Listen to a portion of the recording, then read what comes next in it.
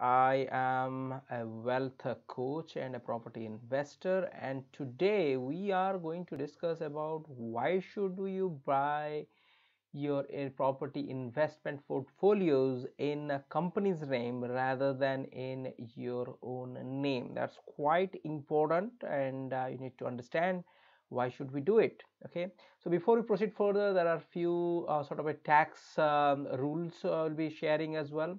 Again, I'm not a tax advisor, so that means please consult with a qualified tax accountant or tax consultant to plan your sort of way forward, or future course of action.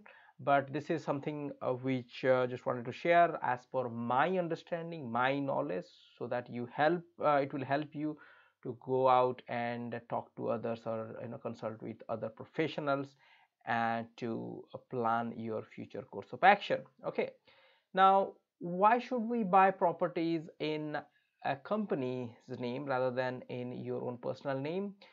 Now these are the four main reasons. Okay, let's go through it one by one real quick. Legal shield. So that means, as you know, company is a separate legal entity than an individual. So that means if you hold a property, that means you have bought the property in your own personal name. That means if there is any kind of litigation or any legal challenges happens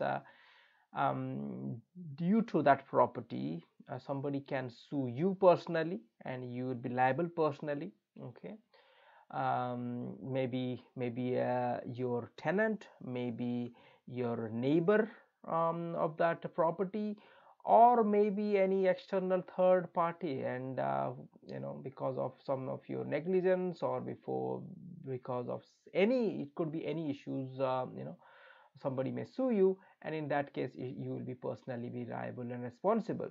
But if it's in a company's name, then you are completely protected. That means company is separate than you yourself as an individual, because you may be a shareholder, maybe a director of the company, but the company itself owns um, the property. So that means the company is liable and you are not personally liable. So that's the advantage of having the property in a company's name. That's the advantage of company's formation of the company anyway. So that means probably you would already know about it.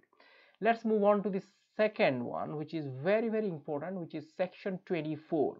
Okay, if you do not know already what is section 24, you should know about it. If you take interest in property, you can google it and find out. But in nutshell, section 24 was something which brought in I think around 4 years back by the chancellor, um, disallowing the finance cost of financing a property. So that means the interest on property, you cannot take it as a deduction, you cannot deduct from your rental income. um, and this was kind of a tiered way. That means they applied for 75%, then 50% was disallowed, then 25% disallowed. From 1st of April 2020, nothing will be allowed to deduct in that place. HMRC is saying that 20% will give you a tax credit. What that will lead to is, if you are a higher rate taxpayer, you will kind of paying um, around 20% more tax than what you are paying before. So that's more kind of a tax you will be paying, and in some cases you will be losing money and paying money out of your own pocket. Okay, that is kind of a thing where HMRC wanted to discourage individuals, to create that portfolio of properties in their own name. So section 24, watch out for that. Okay, and the third thing is inheritance tax. So what is inheritance tax? That's quite a lot, around 40% inheritance tax. If you pass on a property when you die and you pass the property to your kind of your kids, anything I think above 325,000, if the value of the property is more than 325,000, Anything beyond that, that is liable for inheritance tax. Look at the percentage, that's around 40%. That's quite huge. So you worked hard and you build a portfolio, or if you build some assets, then when you die, then government wants a big chunk of it.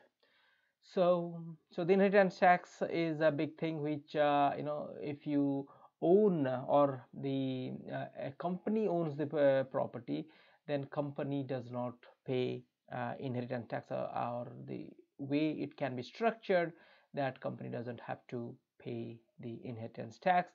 And also the individual as well, shareholder as well, could be structured in such a way that it can completely be avoided. Okay.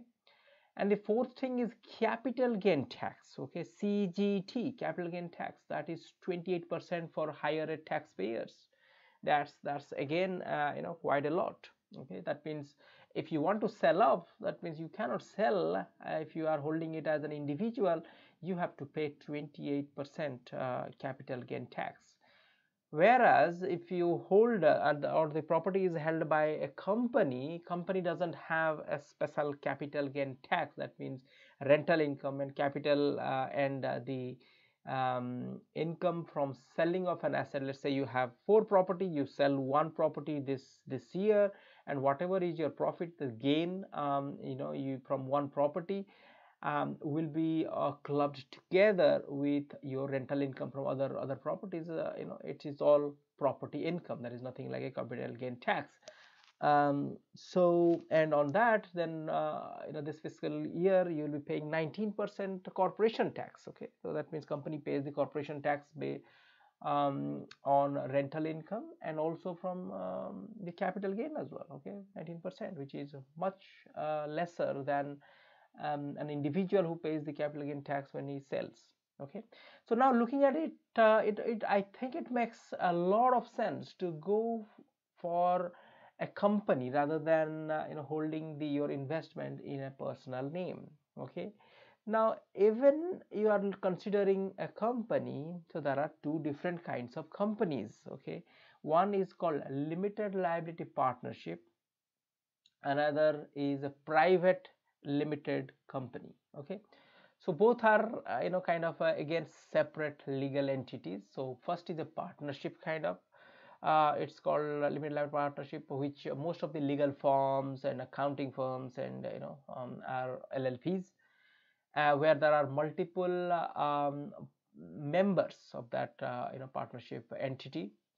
And that is a limited liability company, private limited company, where there will be directors or shareholders. Okay, so members as opposed to shareholders, but both are quite tax efficient. And again, you just have to consider which one is the best one, because LLP, if you hold properties in LLP, that's really good as well, because the LLPs you can include I think it's 13 years and above. If you have kids which are 13 years and above, or once your kids reach the age of 13, they can be members as well. And that means in that way the asset or the wealth could be passed on to your kids. Okay, and they can be members, and they can be so based on how much of profit and how you can allocate your profit sharing of that entity LLP, how much of profit is having,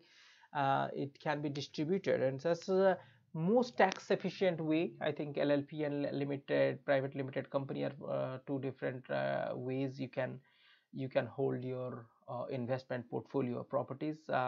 Again, there are a lot of things to know as well of LLPs and memorandum and articles of association. How do you draft it in such a way that you don't have conflict, but this is most tax efficient way to hold properties.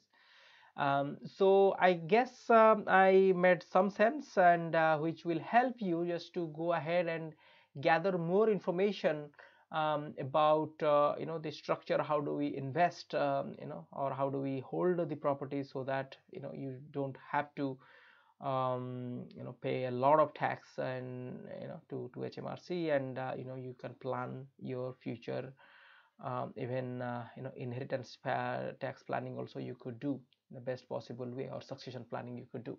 With that, I'm done, and I will, until the next video, over and out.